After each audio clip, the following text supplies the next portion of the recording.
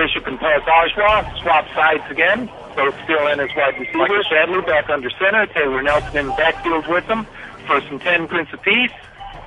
Outside here, Keith. Shadley kept it and taken out of bounds by, looks like, number 7, John Lewis.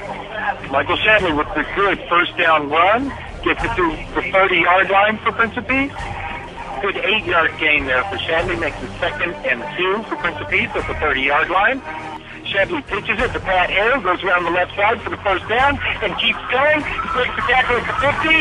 It's moving man at 45. Keeps going. He's at the 10, the 5. Touchdown, Prince of Peace.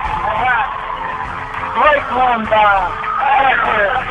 Pat had 139 yards and 14 carries last year at this extent. And so this time he had about a 79-yard run. Great run. Number 13, off the power against the street. Reagan Roberts screening assistant down to keep him to the touchdown to Varsity. Elliott Fire attempt his 2nd extra point of the night for Prince of Peace. Michael Shadley still holding for him.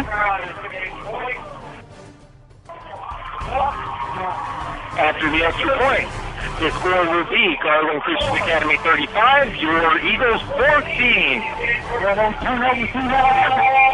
And Pat Hare got a couple of good blocks on that play, but then he made a couple of real good moves on his own in the open field to get that touchdown. At about the 35, 38-yard line, he cut back inside because I believe Cody King had his angle on him, but he cut back inside and was able to show that good speed.